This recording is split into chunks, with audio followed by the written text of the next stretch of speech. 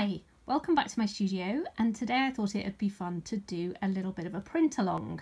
I've always been inspired by block prints ever since the first time I went to India, and I was lucky enough to win a design award, and part of the prize was a trip to India where I designed for Habitat. It was really eye-opening experience, and one of the places we went to was Bagru near Jaipur, which was absolutely amazing, and it's the centre for sort of Indian block print. I've got quite a big collection of old wooden print blocks. I'm just going to show you a few of them here.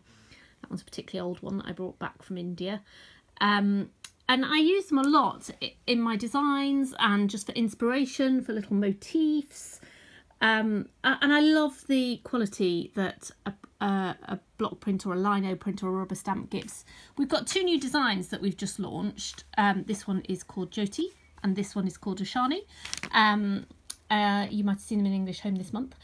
And they were inspired by my trip to Sri Lanka last year, where I saw quite a lot of block printed fabric, but it was much more refined and finer than the Jaipuri block printing. It's quite different.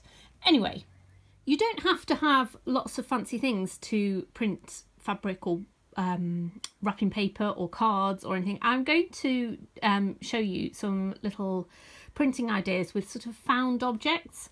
So that's a potato that I've just carved into a rough scallop shell. This is the a cardboard inner tube. I think it's from a roll of bags. Little potato I've carved into a star.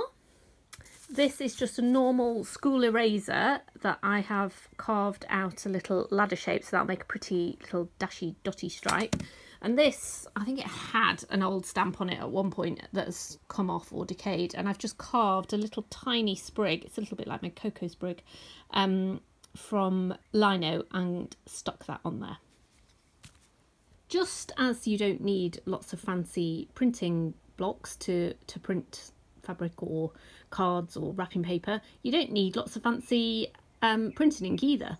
You can do it perfectly well with paint tester pot, acrylic paint. This is an ink pad that I've actually mixed up some indigo dye there, and it was an old and quite dried up ink pad, and then I've painted the indigo onto the surface so I can stamp with it really well.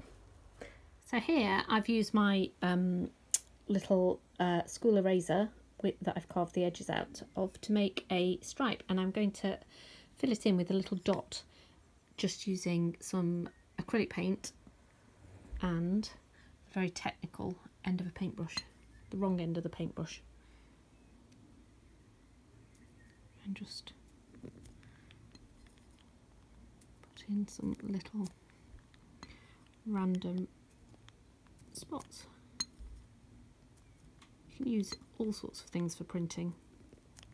You don't have to worry about going and buying loads of fancy things.